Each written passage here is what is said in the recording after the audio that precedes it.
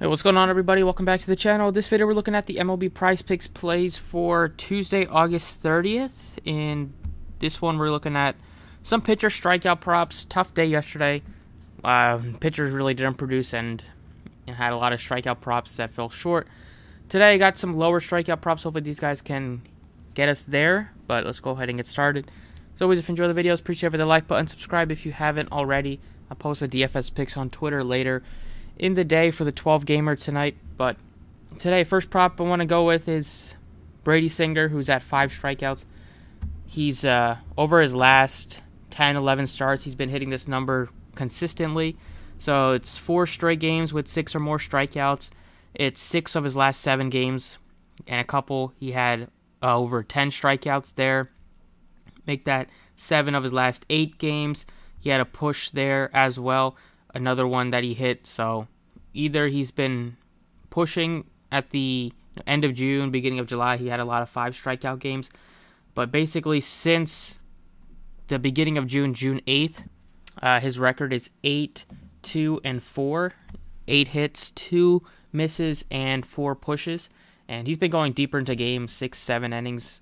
He hasn't gone under 6 innings since beginning of July. So I do like Brady Singer. He's also had a lot of experience against the White Sox. If we just look at his matchups against them, he hit a couple times already this season against them. He had a 6 strikeout game most recently, a 3 strikeout game, a 9 strikeout game, and then he only threw 2 innings on the 26th. Doesn't count, but he did have 2 Ks in those 2 innings. So probably was on pace to at least push, if not hit, the 5 strikeouts, and he had a 6-7-5. So also pretty solid numbers in terms of his record against the White Sox. So that's the first one I'm going with. Second one is Logan Webb, over 4 strikeouts.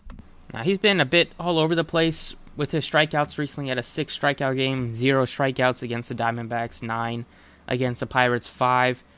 So he's 3-1 in his last 4 games. He's 3-2 in his last 5. 4-6 in his last 6 games in terms of hitting. So it's kind of been like he had a couple 2 strikeout games in July also, which was surprising. He had 2 Ks against the Padres, but then he also had like a 7 strikeout game against them earlier this year.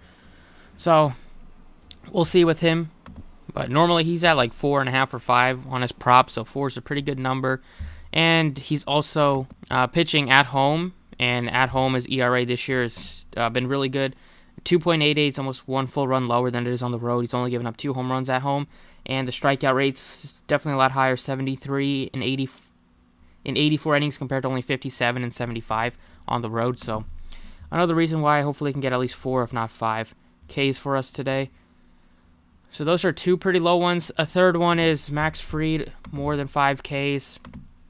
Now I think this number is also very low for the upside that Fried has shown at times, and he's getting a good matchup. They are heavily favored, so you can go with their fantasy or his fantasy instead. But looking at his game log, 7, 6, 5, 5, 8. So make that 5 straight games with at least 5 strikeouts. 6 of his last 7 games with at least 5 strikeouts. 6 of 8, 6 of 9, 7 of 10, 8 of 11, 9 of 12.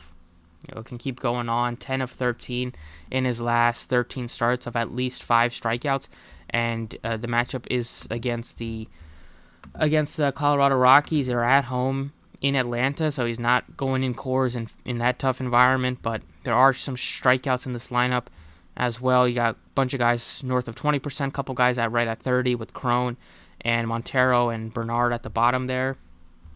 So yeah, he's a little bit better striking out lefties, as you'd expect for a lefty. Let's see in his last 30 days how that number has been. Yeah, still better striking out lefties, but we have seen you're going to see a lot of righties in this lineup. Still think Fried can get you at least 5 strikeouts, if not more. If you look back at last year, his numbers were pretty similar at strikeouts against both sides. They played 25.7 compared to 23.